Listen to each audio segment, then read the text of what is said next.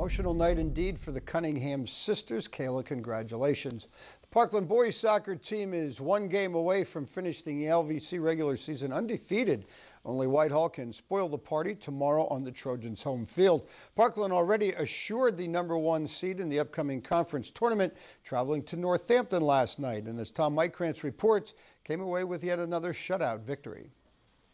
Parkland went into last night's contest with 13 overall wins. Northampton had a respectable 7-3-2 LVC record and was hoping to make a statement on senior night. However, it was the Trojans again making a statement on why they're ranked third in the state by the Pennsylvania Soccer Coaches Association.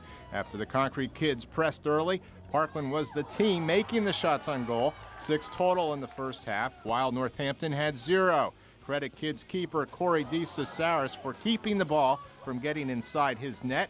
Halftime came with no goals scored from either team. Trojans looked like they would break the scoreless tie minutes into the second half. Bilal Mohammed is stopped. Colin McConnell follows it up but misses on the left side. Then in the 47th minute, after 2 players get tangled up, junior Paul Khalil collects a loose ball and shapes a kick from 27 yards out, screened by Parkland defenders. Trojans on the board 1-0. Parkland capitalizes on a turnover with over 18 minutes left in the game. Hal pushes the ball on top to Mohammed, who has no one but DeCesaris to beat, which he does for the Trojans' second goal.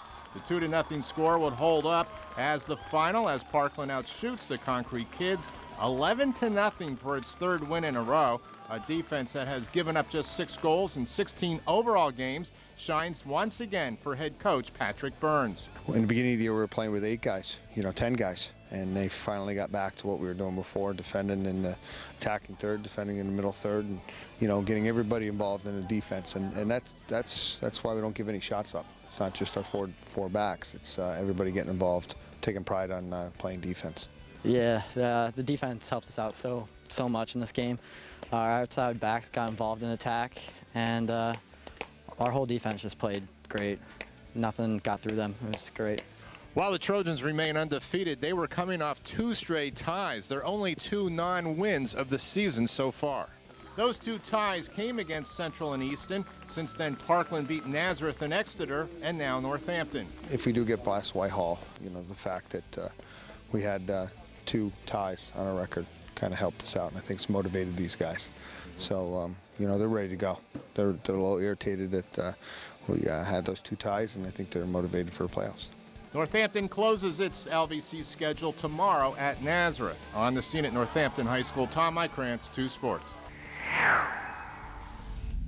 Terrific regular season there for the Trojans, but their season will be defined by what happens over the next couple of weeks. Yeah, indeed. They've had that undefeated season a couple years back and lost in the district championship to Stroudsburg. Soccer can be a fickle game. Exactly. When we come back,